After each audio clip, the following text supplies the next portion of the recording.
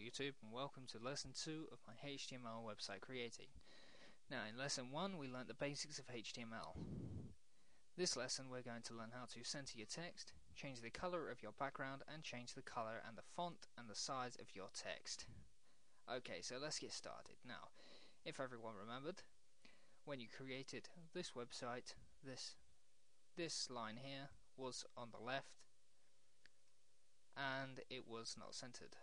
So now we're going to center it. Centering is quite easy. All you need to do is use the center tag. So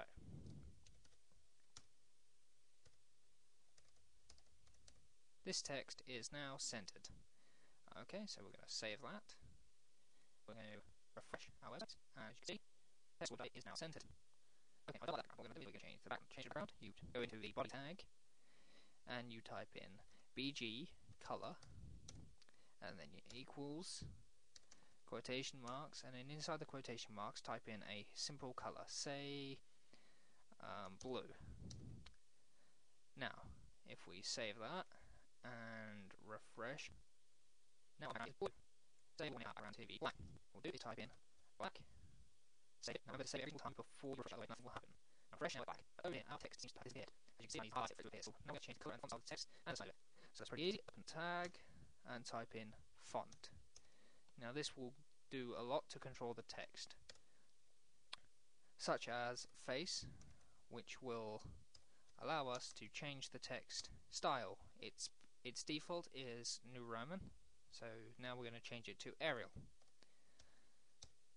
So now it's Arial. Now we want to change the size, and then we want that to equal around 5, and then we want to change the color, so just type in color again and equals quotation marks, and now we can change the color, so we're going to change it to white.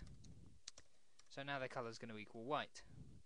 Now, like everything else, every other tag, well, most other tags, not every other tag, you need to end it, so we're going to end our font. Now everything inside will be this.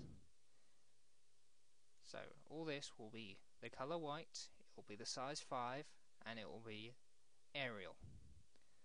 So now if we save and refresh, now it's changed to Arial, and it's changed to the color white and the size of 5. Okay, we're going to test it out by changing the size again to say 10.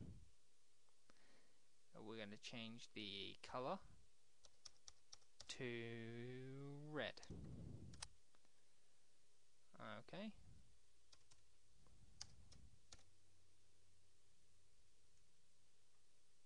Okay, now let's save and refresh.